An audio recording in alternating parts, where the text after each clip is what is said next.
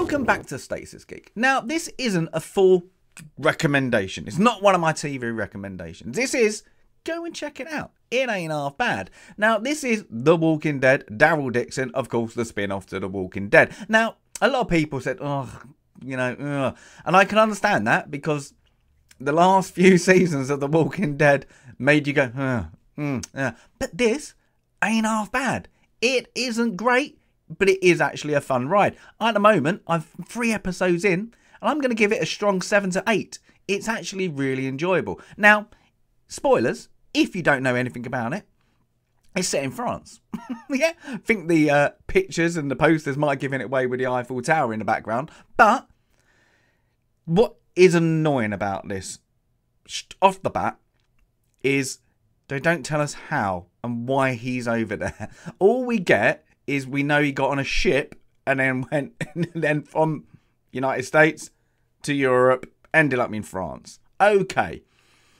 The problem is with that, it's logic brain comes in. Why would anybody use that fuel from France, let's say they're based in France, and then go to America?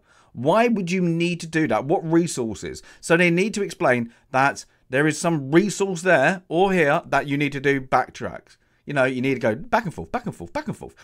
Because you ain't going to use, like, expend that fuel. You know, you're wasting fuel that could be used for, you know, humanity. You know, for your own resources, to do your own gathering where you're based.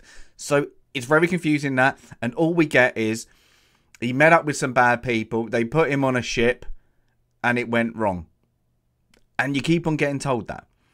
Now, there is a baddie in it, and you think she might be the leader of the ship. We're not too sure. It's kind of paid out by that.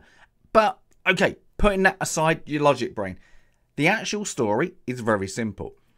Daryl is in France, and he wants to get home. But when he's doing it, he needs to protect a child. Yeah? Of course, the child is with a group of nuns. And then the nuns kind too, and then they kind of want to get to Paris. So he needs to make that journey. Now, I don't know where they're really stationed at the start, but I think they're kind of middle territory of France. And then they get to Paris quite quickly. Okay, but the journey and the interaction is quite good. There are really silly bits that they do. You're like, oh, they just did that to do that. But it's zombie fun. Yeah, so I can live with it. You're like, oh, that's actually just a bit of fun. They just put it in because zombies are zombies. You know, it's quite funny. But the best thing about this is there's something different than, I suppose you're going to call it the United States dead to Paris or France dead, is they have these burners. That's the only way I can explain it. Is if it looks like if the zombies go out in the sun, they start to like bubble, kind of like that, like sizzle, like they've got like, their skin is not melting them, but the skin is made of acid. So if you touch them, you start to burn. And that's straight away in episode 1. And then you get it later on. So it's quite cool that you can't, you know, tackle them or conventionally that we've seen in The Walking Dead. It's slightly different. But after 3 episodes, I wouldn't say, oh, it's a hook. It's a good development. It's a good development. Now, I don't like shows getting called after the name because you know nothing's going to happen to Daryl. It's like that. Unless they later on kill him off. But, you know, he's safe. So it's about that journey with the kid and the nuns and everything like that. And then their journey getting through up north into France. I think they're trying to get to the coast, you know, wherever. You know, but they're in Paris at the moment. I'm in the Paris bit. So it's cool. And then you get that. They, you know, it's good and bad that you have to read subtitles. And I mean, that's good that you have to read subtitles. The bad bit is they now cross it over with this English. You know, they have the French language then get substituted quite quickly that everybody just wants to speak English. You know, and it's kind of, they even do like this broken French with English in it. I'm like, no, if you're in France, they're going to speak French. You know, they're not going to, like, if you know your history, you're not going to have, like, oh, sorry, whilst we're in our own country, we're going to speak English.